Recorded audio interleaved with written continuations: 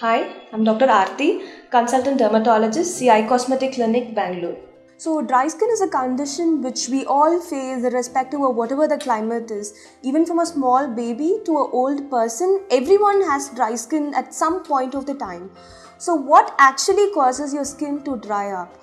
So our skin naturally has something called as the natural moisturizing factor, which is secreted within the skin, which keeps the skin soft and supple. So when this goes off, whether it be because of a climatic change or it can be depending upon the water you use, your daily habits, if you have any something called as diabetes, or if you're taking some drugs, when this natural moisturizing factor is deranged, that's when your skin becomes really dry.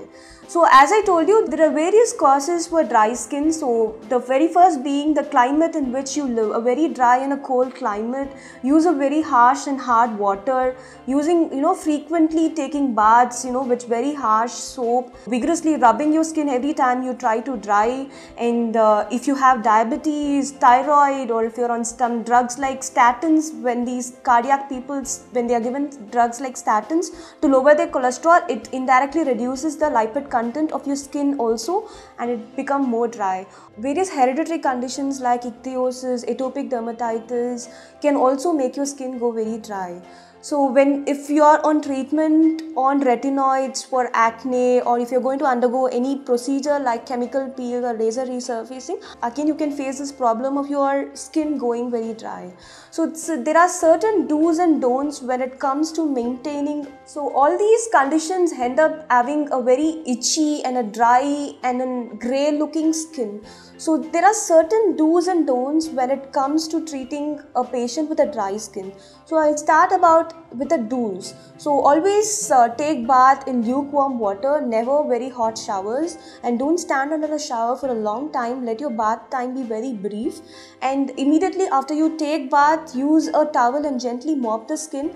Don't vigorously rub to remove all the water, and the soap you use has to be very mild with a very acidic pH which suits your normal skin, and don't go for any harsh soaps or detergents or anything for that matter, the soaps which comes with scrub to wash your skin.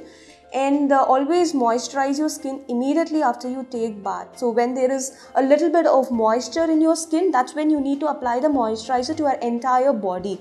So coming to the moisturizers, there are various formulations like creams, lotions, gels and mousse available.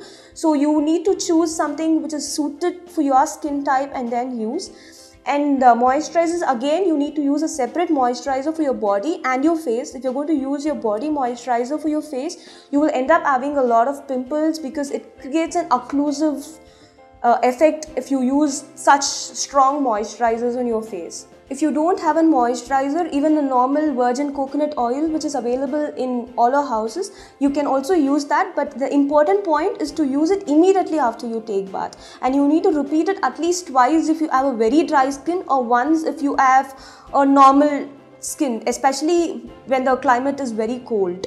So other general measures like don't sit under an air conditioner or under a heater for a long time, which again make your skin go very dry. And when you go out in the sun, always see to that you wear protective clothing, take an umbrella, use a sunscreen and go. So all these measures will help a long way in preventing dry skin. To watch more videos and get more skincare tips, please subscribe to Dr. Circle.